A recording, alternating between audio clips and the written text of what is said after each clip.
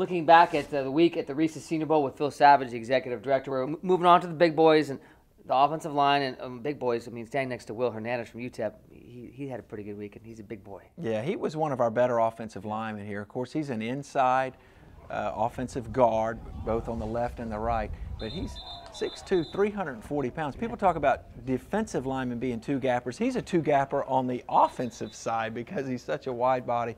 But he goes 10 wins, 3 losses in the one-on-ones, and I thought he showed enough maneuverability for people to really like him as probably a late first round, but most likely a second-round pick. I thought our most impressive lineman though during the week was Isaiah Wynn from Georgia. Now remember, he played left tackle for the Dogs, even though he's got guard-type dimensions. So he slid inside to guard here in the one-on-ones, undefeated, unscored upon. 10 wins, no losses. He showed exceptional quickness, the ability to sink his weight. He's got good power in his upper body. Now, he had a shoulder injury coming into the week. He practiced for the 3 days, ended up missing the game because he had surgery the Monday after our game week. So I'm not sure what his status is going to be for the Combine, but he's a really good prospect. First rounder? I think he's got a chance for sure to go in the first round. Then a couple of other ones. I thought our best tackle was Terrell Crosby from Oregon. He played both left tackle and right tackle here,